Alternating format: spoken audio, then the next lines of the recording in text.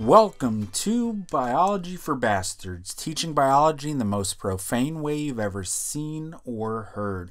I'm your host, John Doty. Thanks for listening. Holy shit, everybody. So much fucking shit has happened since the last episode. We have a Facebook. We have an Instagram, both of which are probably never going to be used, but you can give it a shot. We're at Bio for Bastards on all of those. We have a website, biologyforbastards.com. It's official. Holy shit. Kind of freaking the fuck out right now, but, you know, that's what we're doing. We're getting big. We're doing shit. It's great. This season, we are going through the AP Biology curriculum, and we're on to Chapter 18, which we're talking about the regulation of gene expression. I am without a beverage this time because I'm just so fucking excited about all the shit going on behind the scenes that I totally forgot it when I started recording, but we're just going to go with it. So this will be a beverageless episode, and we are talking how you control shit. So let's start with bacteria. How the fuck do bacteria regulate their genes? Well, the answer is through these things called operons, okay, which is just a bunch of related genes that are controlled at the same time via this on or off switch. And we've got three main parts to each operon. We've got the promoter, the operator, and then the actual fucking genes. So what the promoter does is it's kind of like the wacky waving inflatable arm flailing tubeman, showing where RNA polymerase can attach. We have the operator, which is the on and off switch that controls the access of RNA polymerase to the actual gene. And then the gene, if you don't know what that is, you are fucking screwed. So, yeah. Now, we do have this regulatory gene that is upstream of this whole operon that makes this repressor protein that will bind to the operator site. What the operator does is it actually physically blocks RNA polymerase from getting to the gene. And we have two types of operons. We have repressible and we have inducible. Now, your repressible operons are normally on, but will be turned off at certain points. Okay, and they are typically anabolic in nature, so they build organic molecules. And what the molecule does is it acts as a co-repressor, which will bind to the repressor to activate it, which I know that sounds backwards, that you're binding to the repressor to turn it on, but in that case, you turn the operon off. So let me say all that shit again. It's normally on, you are building organic molecules, it's anabolic, and you have this molecule that will bind to the repressor to activate it, and by activating the repressor, you turn the operon off. And the example of that is the TRP operon, which has stuff to do with tryptophan. So it's normally on, making tryptophan, but if there's tryptophan present in the environment, the repressor becomes active and the operon is turned off. Because why the fuck are you going to make your own tryptophan when there's tryptophan already around? It's fucking pointless. So don't do that. So that's a repressible operon, where it's on and it can be turned off. And the opposite is an inducible operon that is normally off but can be turned on. So what happens with these is they are catabolic, they break down shit, and the inducer will bind to the repressor to inactivate it. So it's normally off, the repressor is active, just normally. An inducer will bind to the repressor, inactivating it and turn the operon on. That is the lac operon, which has to do with lactose. So lactose is the sugar in milk. And when there's no sugar in milk, why the fuck are you going to make the enzyme or the gene? Why are you going to read the gene that breaks down lactose? Because it's fucking pointless. But when lactose is present, we need to inactivate the repressor, turn the operon on so that we can break down lactose. With me so far? Good. Now, with gene regulation, we do have negative control and positive control. Negative control is everything that I just talked about, where the operons are switched off by an active form of the repressor. We do have positive control, which is where the regulatory protein will interact directly with the genome to increase transcription. That's best illustrated with cAMP and CAP, which is positive control. So cAMP, what it does is it accumulates when you don't have glucose present, so when glucose is scarce. And cAMP will bind to CAP, which is catabolite activator protein. So it's cAMP binding to this protein, and when CAP is active, it'll bind to DNA upstream of the promoter, which increases the affinity of RNA polymerase to the promoter, and that increases transcription. So that's positive control. As this stuff builds up, it is activating the protein, which is increasing transcription. Now, in eukaryotes, things get a little more complicated. And I just want to take this moment to apologize for any weird-ass dog noises you hear. I'm still recording in a closet, so my dogs are outside. They're a little pissed at me because I'm locked in a closet and they want to say hi. But I'm fucking busy, so doing this for everybody listening, so you're welcome. You're pissing off my dogs, but I'll take it just for you. You're welcome. Now, when we are regulating genes in eukaryotes, it's a lot more complicated. We got a lot more fucking genes. Typically, we're a lot more complicated. Like, for example, in a human, only about 20% of the genes are going to be expressed at any given point in time, because we've got all these different cell types. They all have identical genomes. So in our eyeballs, we've got lens cells that have genes for bones and muscles and everything, but we don't want them to be bones and muscles. We want them to be a lens. So we need to be able to turn on specific genes to do specific jobs. And the way we do that is through differential gene expression. And we can regulate gene expression at a shit ton of different stages. So if you're following along with the PowerPoint, which if you go to the website, www.biologyforbastards.com, I have each episode posted with the PowerPoint on the same page, so you can follow along a hell of a lot easier than it has been in the past. So there you go, reason to check out the new website. You can see all the different ways that we're going to talk about, and we're going to start with regulating it at the chromatin stage.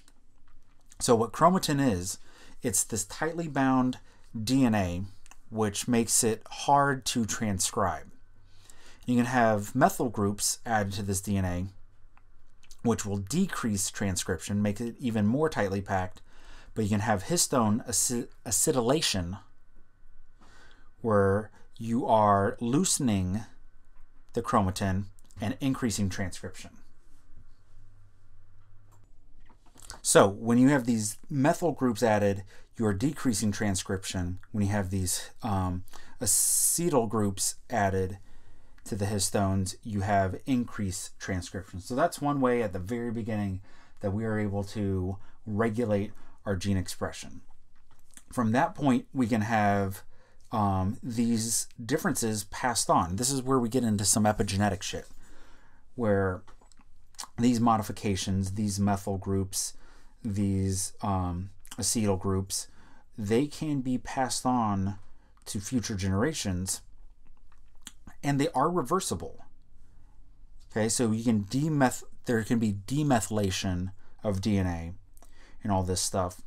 And this is one of the reasons why identical twins are not exactly the same. They might have identical genomes, but they will have different epigenomes. So differences in these methyl patterns and everything. Now, as we kind of get further along in the whole transcription and translation process, we can have differences in transcription initiation, where we have different transcription factors, whether they're activators or repressors, binding to different enhancer regions of the DNA. Based on their names, you could probably figure out that activators increase transcription while repressors decrease it. Activators will bind to various places in the DNA to make the initiation complex actually occur, while we have the repressors decreasing it that just keep all that shit from happening, blocking it from occurring. Continuing on in various ways to alter or to regulate our gene expression, we can have the regulation at the mRNA stage, where we can have microRNA or interfering RNA interference, that will bind to the mRNA to either degrade it or to actually block it from being translated. These fucking dogs, I swear. Here I am trying to make a professional sounding podcast, and in the background you got dogs. They're so sweet though. You gotta love them. It's a corgi and a terrier and a dachshund. So weird ass funny looking dogs. Those are the bastards that we have. Okay. Then from there, continuing on with gene expression in eukaryotes, there can be a bunch of shit. There's a good little summary of it in the PowerPoint that you can follow along with, again, at www.biologyforbastards.com. I'm just super proud of that website. Go check it out. We're going to kind of change gears ever so slightly and talk about, all right, so we're modifying these genes. We're regulating this gene expression. What the fuck does that have to do with anything? What are the consequences or the results of all this gene regulation? Well, in some multicellular organisms, we have embryonic development going on. We have to have this complex gene regulation in order to develop to this big multicellular organism. So when it comes to embryonic development, there's a lot of shit going down. We have division going on because we just need to go from one cell to a shit ton of cells. We have differentiation going on because we need to go from unspecialized to very specialized. We have morphogenesis going on, which is how the organism gets its shape. All this shit is happening at the same time. So we have to have different types of determination occurring. And all determination is just these irreversible series of events that lead to differentiation. So it's like micro differentiation, if you kind of want to think of it that way. And we have these things in the cytoplasm called cytoplasmic determinants. Go fucking figure. And there are things that you get from the mother that early on in development, they will be unevenly distributed. Because as the cell just splits, they're kind of floating around in the cytosol, and you get a big concentration in some, smaller concentration in others, and that can cause early differentiation to occur. That leads to induction, which is triggering cells to differentiate. That changes some cell-to-cell signaling. We have cytokine action and paracrine, autocrine signaling, all this shit going on where we're sending signals to other cells. That leads to different pattern formations of setting up the body plan, the head, shoulders, knees, and toes sort of thing. Then we've got, these things called morphogens, which help determine our axes, head to tail, front to back, left to right. All this shit, those are determined by these things called morphogens. Then we get homeotic genes, which help control patterns. Basically, embryology is fucking complicated as hell, and we could spend an entire season, which we might, talking about embryology and how the fuck do you go from one cell to a fully grown organism. So if you just got super confused by all the shit I just said, that's okay. Not a huge deal. Moving on. Let's talk about cancer. So embryonic development is what happens when things go right. Okay, successful control, successful regulation. Cancer is when that regulation goes awry. And So we've got different genes. We've got proto-oncogenes, which increases cell division. We have tumor suppressor genes, which inhibit cell division.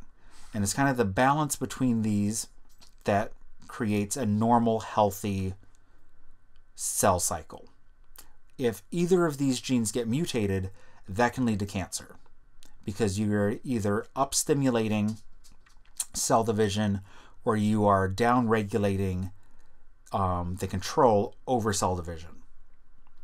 So what a proto-oncogene is a gene that stimulates normal cell growth, normal cell division, but if that gets mutated, it is now a cancer-causing gene. That's why it's an oncogene. And what it does is it increases the activity of every protein molecule produced by the gene, and that can lead to the formation of cancer. There's a couple big, infamous, we'll call them, genes involved in cancer. We have RAS and we have P53. RAS is a proto-oncogene. It stimulates the cell cycle. And a mutation in RAS is going to occur in roughly a third of all cancers. So that's pretty common. And then on the other side, on the tumor suppressor side, we have P53. And what it normally does is it stops the cell cycle so that you can repair DNA. It activates apoptosis, which is that's programmed cell death. So it basically makes sure your DNA is not fucked up. And if something happens to that P53 gene, which there is a mutation in it in over half of all cancers, you get cancer. So you really get cancer when you get multiple mutations accumulating, typically anywhere between 5 to 7 different changes in the DNA. And you definitely kind of end up with cancer when you have those proto-oncogenes getting messed up and the tumor suppressor genes getting messed up in the same cell at the same time. So with that, it basically brings us to the end of gene regulation. All that fun shit. I just want to apologize for how much of a shit show this episode was. Fucking dogs, wouldn't trade them for the world, but they're a pain in the ass. Currently, one is going through shit in the room attached to my closet where I record. So just apologies for how distracted everything sounded with this one, but hopefully I did a good job. If I didn't do a good job, feel free to reach out on Twitter or Facebook or Instagram. We're at Bio for Bastards on all three. I currently have a dog in my lap right now. Holy shit.